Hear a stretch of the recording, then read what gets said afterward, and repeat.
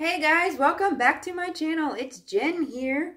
So it is Tuesday, and you know what that means? That means it is Tip Tuesday. So I'm coming at you with a great tip on how to figure out what color jewelry complements the color of your outfit. And with that, we're going to be using a color wheel. So I went on the internet and just searched up color wheel. And I know there's a reflection on the screen, and I'm sorry guys, so I'm trying to get around like my ring light.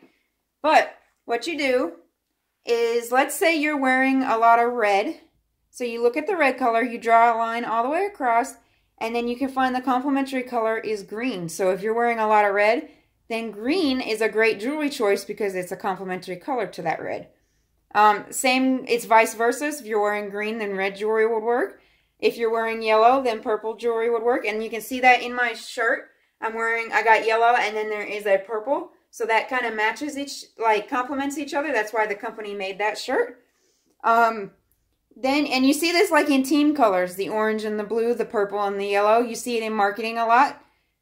But this is not a steadfast rule. You can wear whatever jewelry you want. You can mix and match. That's something I love to do. I like to wear like a gunmetal necklace, copper earrings, and maybe a silver bracelet. I just like to do that. But there are certain instances where you don't want that to happen, like if you're going to a party or you have some like important event to go to. You don't want to be like really funky and out there with your jewelry.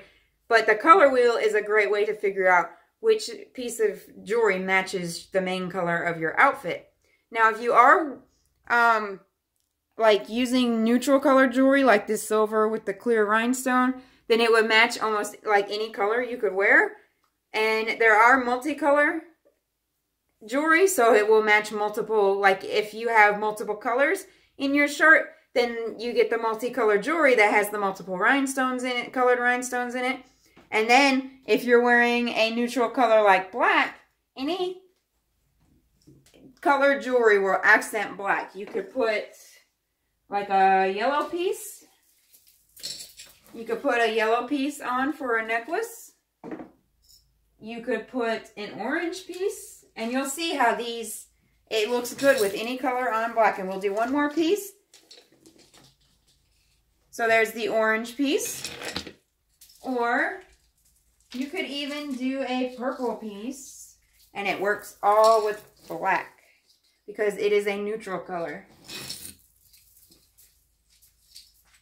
So I hope that tip really helps you when you go into like your jewelry bin and your closet and you're trying to mix and match what to wear for the day. I hope that's a great tip for you. But I hope you guys have a great rest of your Tuesday, and I'll see you in my next video. Bye, guys.